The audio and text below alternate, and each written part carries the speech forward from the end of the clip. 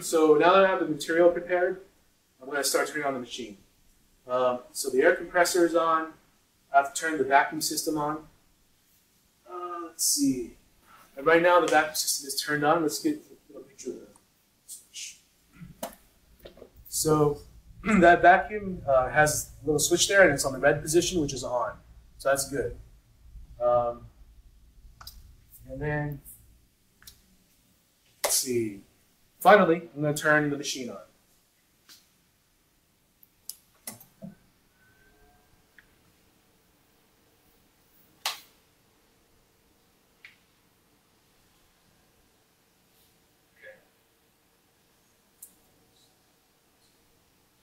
All right.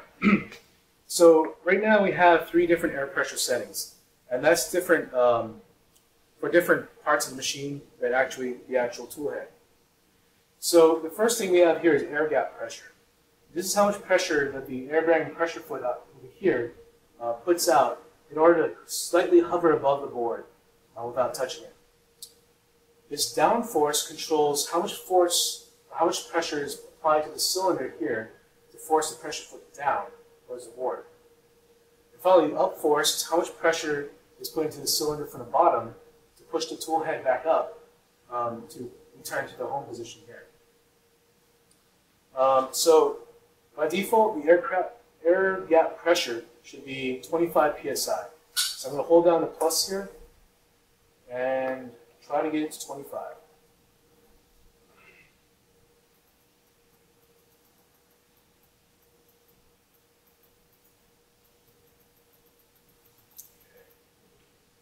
Okay, close enough, 24.8. Down force, we're going to set this at 12 psi. And you should never exceed 12 psi on this one.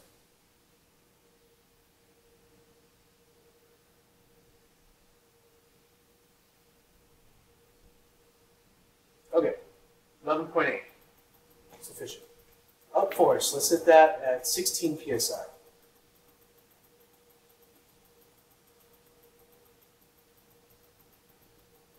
Okay.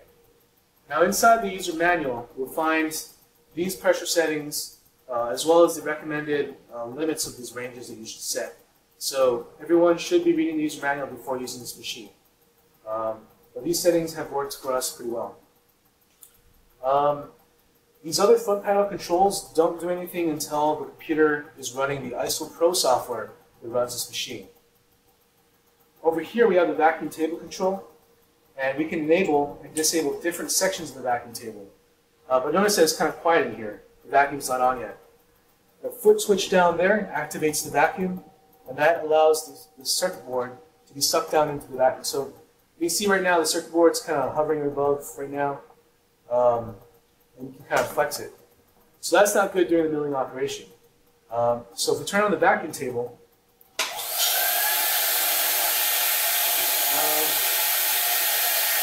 should improve things. However, this board is kind of a little bent. And that could have something to do with that vacuum material underneath because it's been previously milled out. So we'll keep the vacuum off for now while we're talking. But just know that when you have a situation like this where the board is a little bit bent up, that's going to give you non-ideal results. Okay. Now let's go to the computer here. So this computer here is specifically built up to work with this machine. So we're going to log in with a T-Tech login here. There's no password on it.